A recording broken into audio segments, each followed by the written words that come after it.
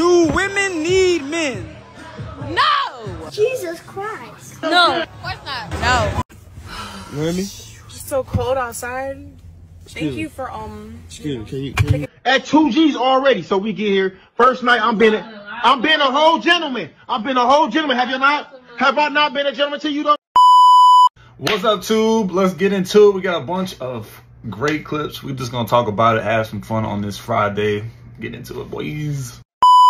Why are men expected to act like a husband in a boyfriend stage, but you don't feel as though you need to act like a wife in a girlfriend stage until somebody chooses to make you a wife? You're broke! Make it make sense. If you never displayed qualities of being a wife, why would anybody want to make you one? It sounds like women just never want to put any effort first. Like, we feel like we just have to offer minimal effort and that should be significant enough. That and the cat should just have it in the bag. What? I don't know about y'all, but if I'm choosing to be in a relationship, I'm in it to win it. Do you want dinner, baby? Massage, baby?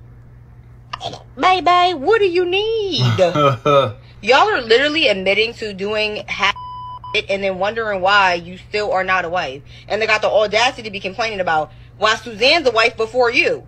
You haven't showed anything. You're doing what any other do. Stand out. We don't do that here. Look, that's totally facts, man. Really, y'all want, women want men to be husbands, expecting them to pay bills.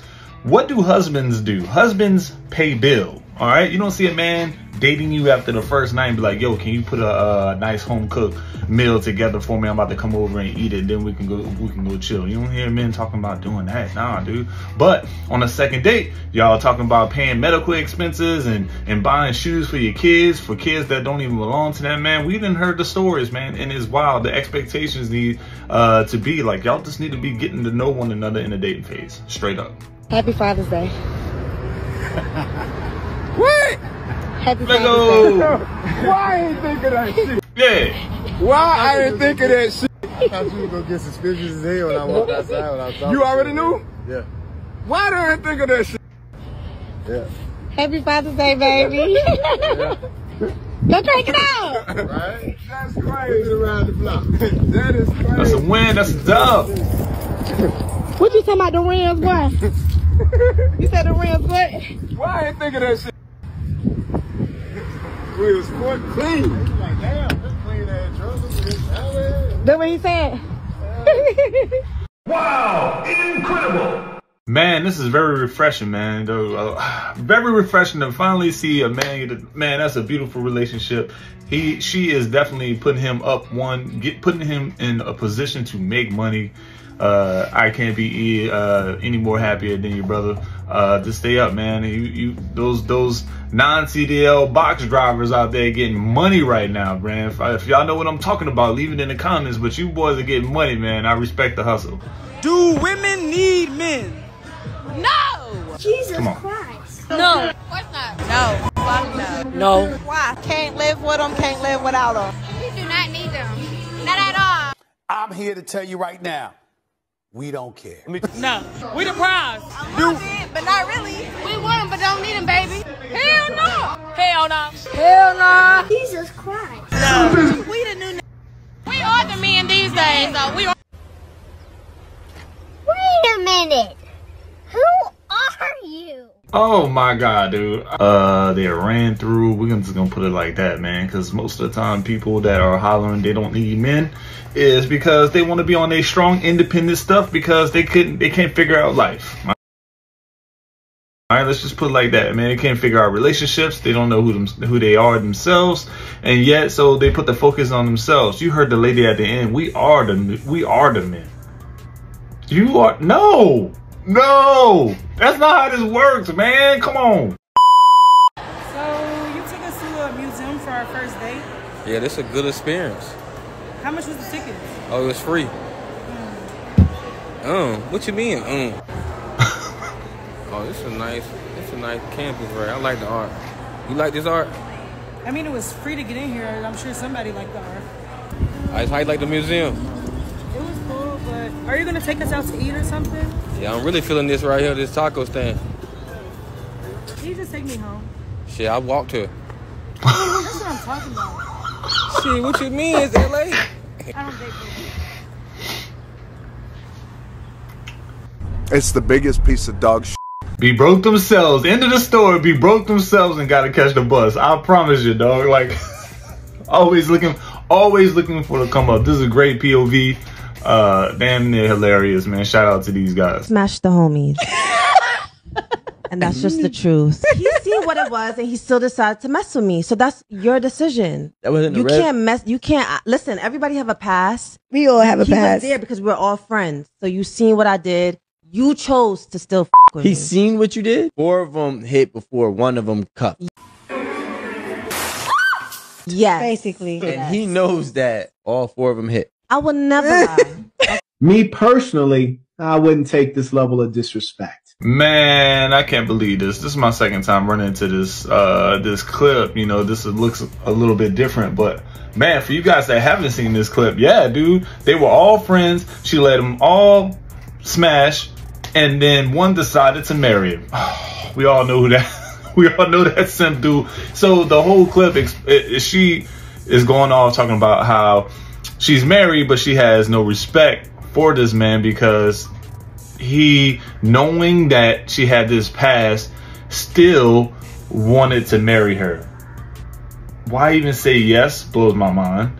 You got your girls laughing at you. You got your homies probably scratching their head. Like, man, imagine what the barbecue looks like when they all come over. Number 1 sign a man is untouchable if he loses his wallet and all of his cards are gone, his ID is gone, and that man is walking around using Apple Pay, using his passport, and he is completely unbothered. Oh, that is a certain level of chill that I wish everyone can get to. What? The judge in Fulton County ruled that Tayana gets to keep 4 of their main properties worth about $10 million. Iman has to make a one-time payment of $1 million. Iman also has to pay $8,000 a month in child support. Stop it. Get some help. For their girls, Rue and Junie, and cover all their private school fees. Tayana's keeping a bunch of cars, including a Maybach, a Mercedes Sprinter, a tour bus, and her favorite, the Bronco. She's also holding on to her businesses, TaylorMade and Auntie's Looks, like Tayana came out with a big win. She won. All right, y'all, let's move on. Dang, E-Man, come on, bro. You should have known better, bro. You're a celebrity, man. I mean, you're an athlete. Someone should have warned you to sign the prenup, my guy. Dog, dude, we're gonna see E-Man in the big 3 trying to make a comeback, dog, or something, man. Like, you should know better. Come on, man. You should know better by now. Like, I don't know, man. Yo, she is walking away with a lot, dog. A lot. And I don't know too much about Tiana's career or how successful that is, or if they got there together. But I know E-Man he's a baller, and he got his own bread by balling. So for her to take half of that, ooh, I know that stings, man. Again, I'm gonna wish you the best of luck, man. You gotta sign the prenup though, bro. You had to sign it. I just don't get it. You talking about she don't want nobody touching her. Man, you got me up. You mean, well, you can leave. First of all, hold up. First she talking about she don't even fly Spirit, right? Talking about she don't fly Spirit. Okay, so I get her motherfucking Delta.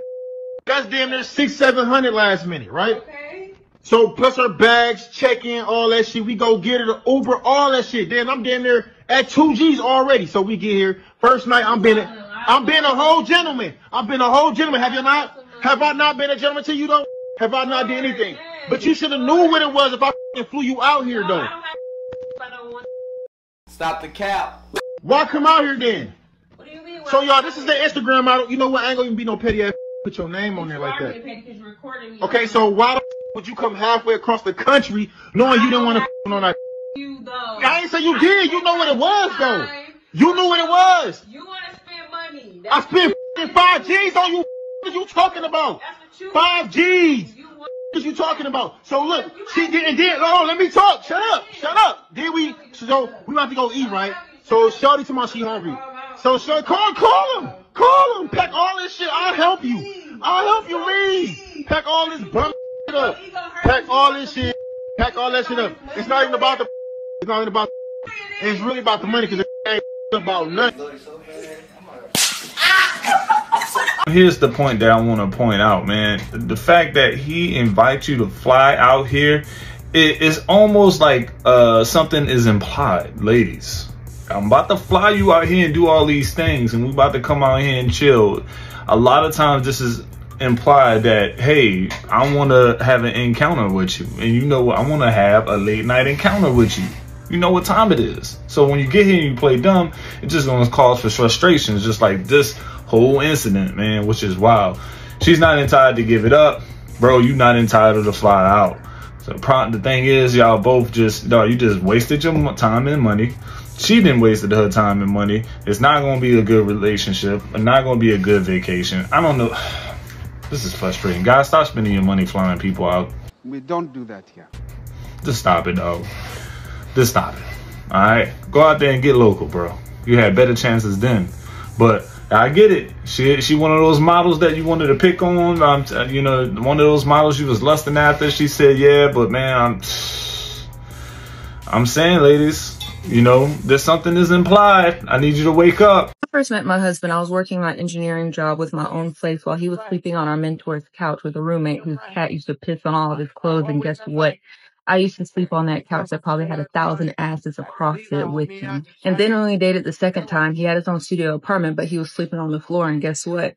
I slept on that floor with him. And then when he decided to quit his job to build out his credit repair business, I'm the one that financially supported us for 4 months and then put my dreams to the side for a year in order to help him build it. And it was the best investment I've ever made in my life. And before all the traumatized girlies come in here talking about it could never be them, let me put you on game real quick. Instead of looking for a man with money, I was looking for a man who was honest, dedicated, passionate, intense, purpose-driven, selfless, caring, with a big-ass heart and a big-ass dream. And in return, I got the happiest, healthiest marriage that I could ask for and the most perfect husband that I could have never fabricated in my mind. And I decided to stick beside him and support him in whatever he needed because I knew, because of the man that he is, he was going to be successful in whatever he did. And because of my investment, now instead of spending all of his money, I get to spend all of our money. And yes, there's a difference. Yo, she a real one, man. When we talk about women that stay with you through the thick and thin and help you level up, I promise you, I went to this event. This couple was selling insurance, and it's really nice to see couples become multi-millionaires themselves. This couple, they had educations as pharmacists, and that they were married, but they decided to stop it and pursue their own business in selling insurance. And they did so, built their network so much that then, you know, their passive income equates to millions of dollars. And I call that a power couple. They put a lot of things to the side. I'm pretty sure it was, you know, it was the husband's lead on doing this. And that's like making a lot of life decisions, dog. Putting a lot of things on hold, a lot of things that you worked on hold. Just imagine you go to school to be a pharmacist and your husband is telling you, look, I don't want you to be a pharmacist no more. I want you to come help me run this insurance business. Would you do it all? All right. They weren't millionaires at the time of being pharmacists, but look at where they're at now. And that's why I said I love to hear those power couple stories. You don't hear them too much. You're my Uber? Nah. It's not no Uber. Are you sure? Oh, hold on. I just told yo, what are you doing? Hold on. Yo, what are you doing? Okay. I think it's my Uber. No. I just listen. I just told you this not no Uber. You hear me? It's so cold outside. Thank you for Excuse me. Can you picking me up? No. Ooh. Listen, can you excuse me. I just lost my heel. Listen. Can you? It's so warm. Listen here. Can you unlock that door, please? No. It's crazy. Excuse me. What are you doing? Can you unlock that door, please? No. This is not an Uber. This is Uber. No, it's not. This you just walk. You don't see. It's too. Door, you're making it cold. No, I'm not closing my door. This is Uber. This is not what. Can I see your app? Can I see your app? No. Oh, let me get back in there. That's too cold to be playing right now. Excuse me, can you? Can you unlock that door, please, for me? I'm going home. Can you drive me home, please? No, this is not an Uber. I just need a ride. I understand it. It's not an Uber. But I just need a ride. I mean, get your app. Can you give me a ride home? Like, come on. Damn, they were on my head.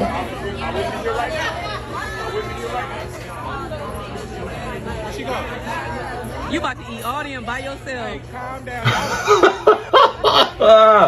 Disrespectful. Yeah, I mean, you got vibes. So. He got what? He got glizzy vibes. Oh, dog. You don't want to be the man caught with the glizzies. Bro, no plate. He got no plate. No napkins. Well, you know you gotta eat them bad boys with a fork and a knife these days. You know how they say keep a roster while you're dating helps soften the blow when somebody doesn't work out? Well, what they failed to mention is the possibility that you can end up breaking up with your entire roster in a short period of time. I didn't go through one breakup, I went through 3, back to back. I thought, like, if somebody in your roster gets dropped from the team and then you replace them, what do you do when the entire roster disappears overnight? That's not how this was supposed to work. I put so much time and energy into building my roster. Where was the warning label? This wasn't in the fine print.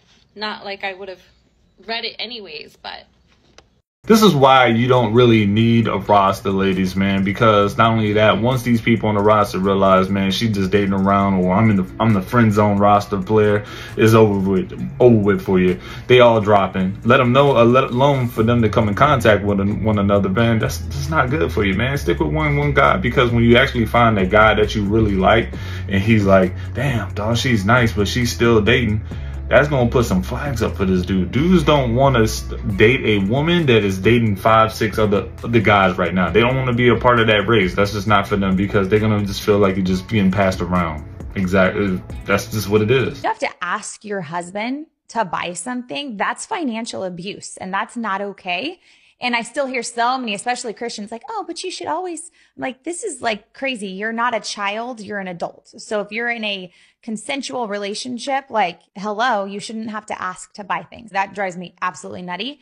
But I found out, like, the more and more I've worked with tens of thousands of women, that they all have to ask. Like, even to make a purchase of a dress, like, they would have to ask for money. And I'm like, this is freaking crazy. Like, nothing boils my blood more.